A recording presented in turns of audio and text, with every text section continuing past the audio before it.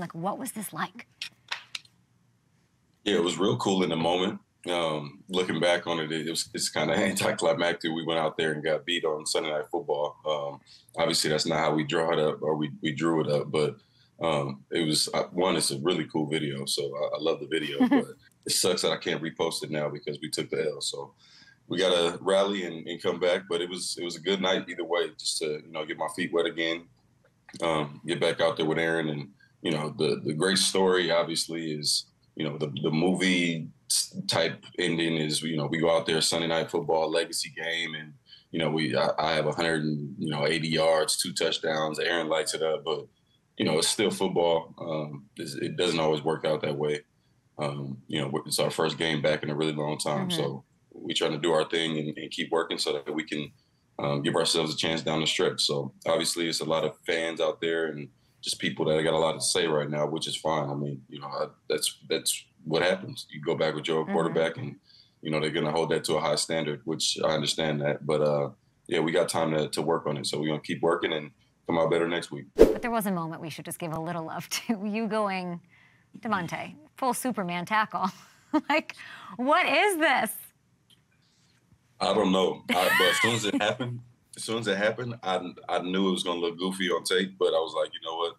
The defense gets a stop right here. This could be a critical moment in the game that, changes the way everything was going. So I was hoping I could punch it out, but he actually peeked back and saw me. So I just wanted to make sure he didn't score. And I guess going full-blown Superman was what was in my cards. The way I was praying for this stop, you have no idea as I was watching this.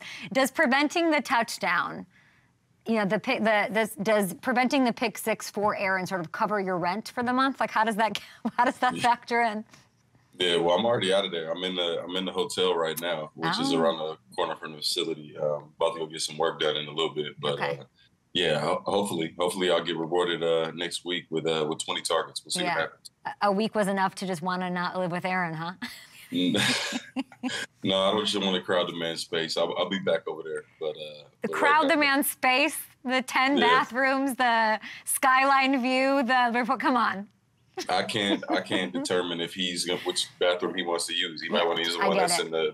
Oh, I thought you two were gonna hang out with trick-or-treaters next week. I wanted you, know. For sure, I'll be back over there. Well, my family should be here by then, so we'll see what's going on with the kids. And obviously, we play, I believe, on Thursday. Halloween. Oh yeah, is that Halloween? It is on Halloween. Yeah, that's a scary D line, by the way.